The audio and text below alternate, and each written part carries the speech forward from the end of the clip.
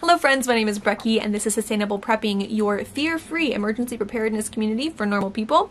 And today I want to talk about, can you be both a liberal and a prepper? First, if you are new here, hello, welcome. I'm so glad you found my little slice of the internet. Don't forget to subscribe to this channel and like this video. Make sure the little bell icon is clicked so you can get all my latest videos on emergency preparedness for normal, non-conspiracy theory people.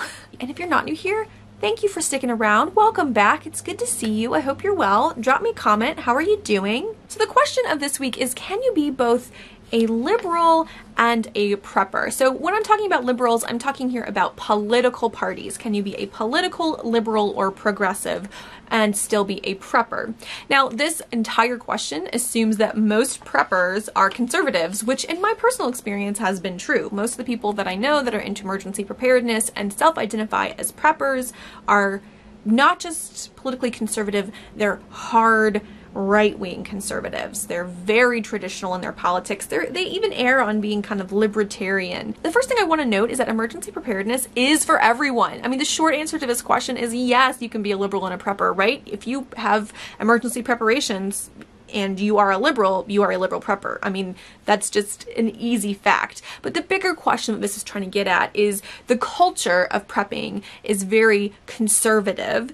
Is there space for people who are not conservative in those places? And I think that's a harder question to answer. Now, I want to pause here and say I don't use the term prepper a lot because of the conservative connotations. There's a very particular kind of person that self-identifies as a prepper, and I don't fit into that culture. So I tend to talk about emergency preparedness rather than prepping to differentiate my way of inhabiting the space from their way. It's not necessarily one is better than the other. It is a personal preference that the word prepper comes with really specific connotations, and I don't fit into most of those connotations. If you were to Google prepper right now, you would come across hundreds or thousands of websites, and the majority of them would lean right, not just a little bit right, but hard right. And many of them would be full of conspiracy theorists and crazy Russian news and all kinds of things that would turn off your average moderate or liberal political person in the United States. In fact, a prepping blog I used to follow called The Organic Prepper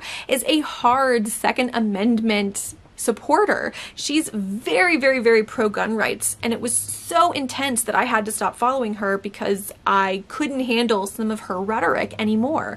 And she identifies as the organic prepper. I mean, what is a progressive or a liberal to do if even people who are using coded language that tends to lean left is definitely like not even moderate? Ultimately, my friends, this is why I started this channel, because I, if you haven't guessed, lean left. And I wanted to create a space to talk about emergency preparedness for folks who weren't hard right, or who were moderate, or who were apolitical, and they didn't want to have to hear about right-wing conservative conspiracy theories, right-wing conservative politics, right-wing conservative religion. If you want that, there are people to watch. I will even link some of the folks that I follow that have different politics than me that I respect and think are really good at what they do. Now, you might be asking, why are you reinventing the wheel? Who needs another prepping website? Well, I think we do.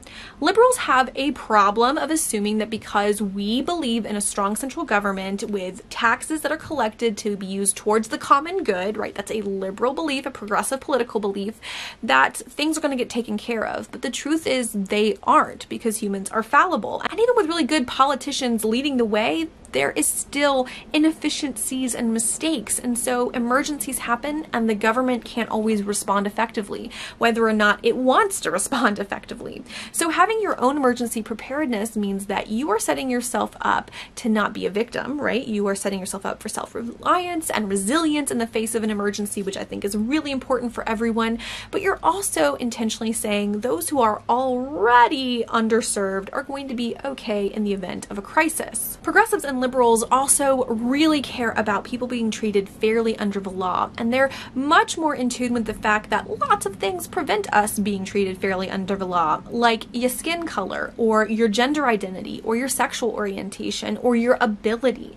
And all of these different statuses, right, we call them protected statuses in some parts of the United States, mean that the law doesn't always get applied fairly. You might say, what does emergency preparedness have to do with that? But we know that the cards are stacked against some communities. And so those of us who have more resources, being prepared for emergencies means that when there is a response from a government agency, we don't need to take a disproportionate amount of the goods and services that otherwise would serve communities that have those cards stacked against them even at the best of times. For me, a lot of this is about individual agency and recognizing that we don't have a fair system. As a progressive, for me, I want to take care of my own needs because I want my collective tax dollars to go towards the common good. That doesn't always mean my individual good. That means the common good.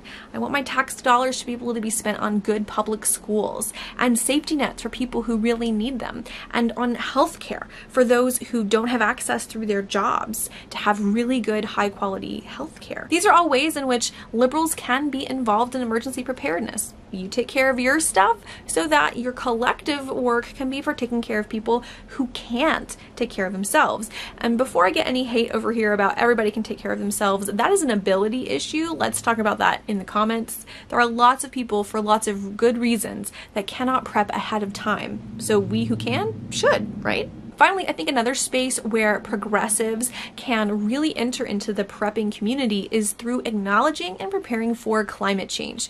Climate change is real. The majority of scientists have been able to track that human encouraged, if not induced, climate change is a verifiable fact. We know that American citizens, American Inuits in the northern parts of Alaska have already had to leave traditional island homes because they are having seawater encroach and basically flood their traditional homes. So we already have climate refugees that are in the United States. The Marshall Islands has said that in less than 10 years, they probably will have to evacuate the island because the rising sea tides mean salt water is beginning to encroach up the island and is at risk of contaminating their clean drinking water. This is real. Climate change is happening. If you look at the intensity of hurricanes and fire season and tornado season, and the fact that there are hurricanes in South America, like that has never happened before the last 20 years, we know that the entirety of world climate patterns are beginning to shift. This doesn't just mean things getting hotter. This means things changing and becoming more intense. Liberals accept this. We embrace that this is the fact. And so changing our lifestyles now, not just preparedness in the sense of I've got my bunker of food, right? But preparing by changing our lifestyles now is something that progressives and liberals are already embracing. This is addressing a crisis before it becomes an unchangeable crisis. This means changing before the crisis hits, seeing the moving target coming at you and getting out of the way, if you know what I mean.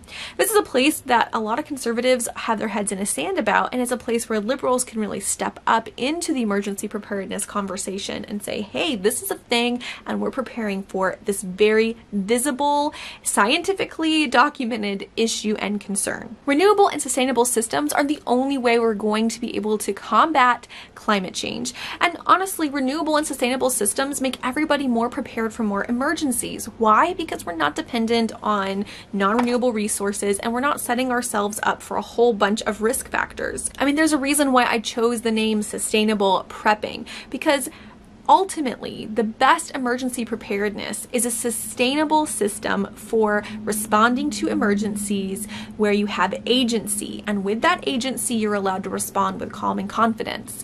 That agency is going to be based on renewable systems, right? Sustainable systems, so that when you're in a time of crisis, you're not coming to the end of your resources. Rather, you have a system that your resources can sustain you again and again and again. So over the long term, you'll see a lot more videos mixing in sustainability into traditional prepping topics, because I think those two things go hand in hand, because I'm a political progressive. At the end of the day, I think everybody is welcome to the prepping space. Are there going to be hard right-wing conservatives that don't want liberals? Of course there are. There's a certain kind of people who want this to be an old boys club where bullets, band-aids, and beans are the only things that matter. But I will tell you that That's a very narrow view. In my experience, a lot of the more conservative preppers that I've gotten to know, while they have lots of things to say about political progressives, are genuinely happy that progressives are beginning to get more involved. And because guess what? If more people are prepared, the crisis will be less bad.